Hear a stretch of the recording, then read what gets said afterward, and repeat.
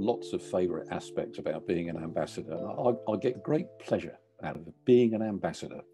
I love meeting the members, the old members and the new members, because the old ones are a little bit more comfortable with themselves. The new ones are full of enthusiasm, and that's a great thing.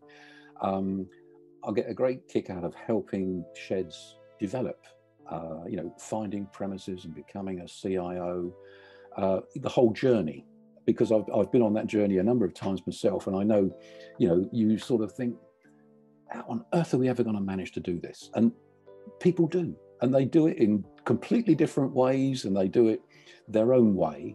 I think what I've gained from being an ambassador is being able to help other people, particularly when they're struggling. Might be 2 or 3 people trying to get going, and giving them some inspiration, hopefully, and lead them in the right direction, because you seem a bit lost to start with, and until you, like we did, we found somebody who was able to give us the documentation for health and safety and insurance and all those things that suddenly crop up when half a dozen of you want to get going.